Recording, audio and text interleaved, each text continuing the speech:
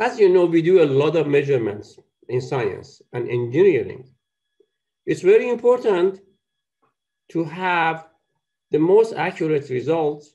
Small error, like going to moon, small, tiny measurement in the distance can result going to another planet or get lost in the solar system.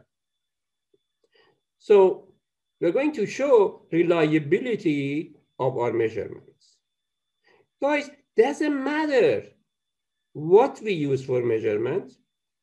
The tool that we are using is going to have certain accuracy. That means we are going to have certain amount of error in measurements. So these errors could be larger or smaller, depending on the tools that you are using. Suppose you want to measure volume. Is it fair to say that in a laboratory, you can measure volume with a graduate cylinder, use a syringe, use a burette, use a pipette, and use a volumetric flask? So between these 5 tools, which one gives you better accuracy? Which one is a better tool? Well, depending on the size of the volume, if you are making 1 liter or 500 ml or 250 ml, you want to use a volumetric flask because you're more accurate and you're very expensive. If you're using smaller volumes, smaller than 50 ml pipette, will give you more accuracy. And graduate cylinder is not as accurate as any of these tools. So suppose you're reading a paper and you get a volume. How do you know which one of these tools were used? And how do you know the measurement? How accurate is it? What is the reliability? What is the amount of the error in the measurement that you're simply getting the volume? You may say, you may see that volume is 5 ml, or it may say volume is 5.0 ml, or volume is 5.00 ml. So as you might remember, these 3 volumes have different significant figures. The one which has larger significant figures is more reliable. What does that tell you? It tells you the number, the volume, which gives you more significant figures, has been measured with more reliable tools of measurement. So, as we said, anytime you do a measurement, there is certain amount of error. And I'm going to show you how, in addition to accuracy, there's also precision of measurement. So on the first slide, I beg your pardon, on the first picture, you're seeing that all of these hits are on the eyeball. On the eyeball, and can I say, this is accurate, getting exactly to the point that you want. It's like a measurement which shows the real volume. That's accurate. It's also precise. Why? We have done 5 measurements. They're very close together. So that's our definition for accuracy. How close a measurement is to the true value.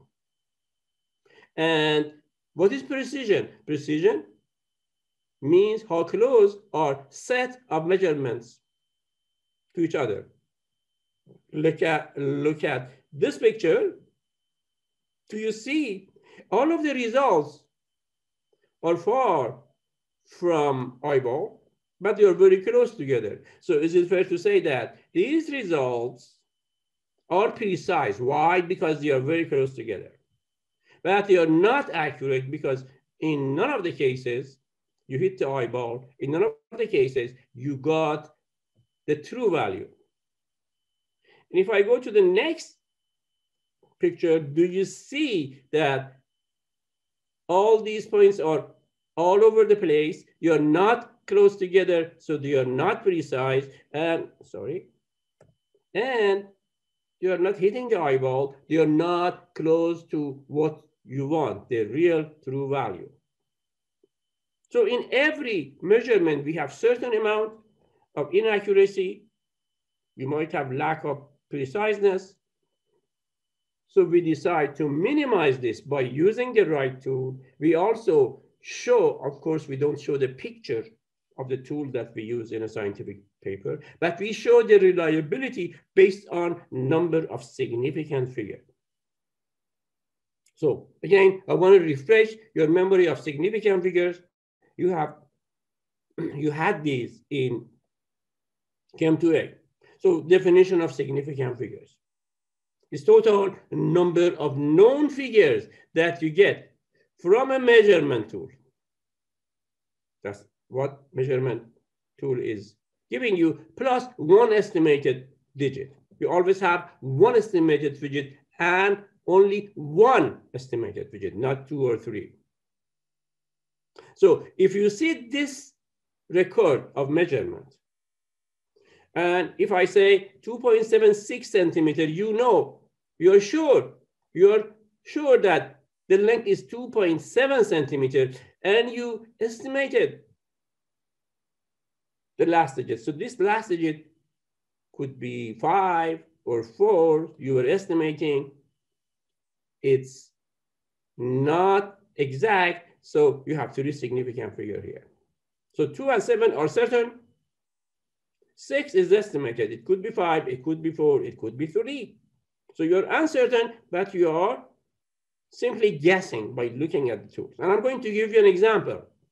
What do I mean by uncertain figures? What do I mean by guessing? But I have 2 known figures, 1 estimated, so I have a total of 3 significant figures here. And if I go to the next slide, I want to give you an example. Guys, suppose you're asked to measure the mass of a tennis ball, and suppose we tell you this tennis ball is really 54.44178 grams. So you must have used a tool or a calculation that you have real true weight. Now, if I use 3 different tools of measurement, one is a bathroom scale, and then another one which is more accurate than a bathroom scale, like a triple beam balance, and a third balance, which is analytical balance, very accurate. And in case number 1, do you see, I'm doing one measurement, bathroom scale says this tennis ball is 0 grams or 0 kilograms. The lab balance says 54.4 grams. Analytical balance, it says 54.4419. And then in second measurement, 0 bathroom scale, 0 kilogram measured by bathroom scale. And lab balance is showing a weight of 54.5 grams. Analytical balance, which is digital, much more sensitive and accurate, is giving you 54.4417 grams. And then in an average, a third measurement, I get 0.1 kilogram from the bathroom balance, 54.3 grams from lab balance, and 54.4417 grams. This is from the analytical balance. Is it fair to say, if I compare my results here, the only change is on last digit, which is estimated figure. And do you see that in this case, my actual weight is very close to what I measured? That means this balance, very expensive balance, of course, it's giving me good accuracy. Why? It's very close to the real one.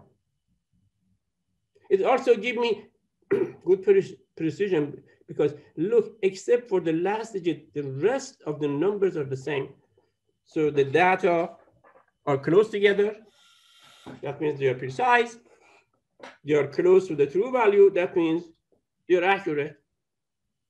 By the way, this is the triple beam balance. I wanted you to, if you haven't been in the lab, to figure what it looks like, although I think we did some lab in previous semester. I'm not sure.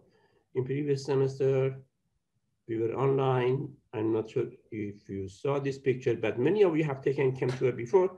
You have gone to the lab. You already know that a triple beam balance is not as accurate as a digital balance.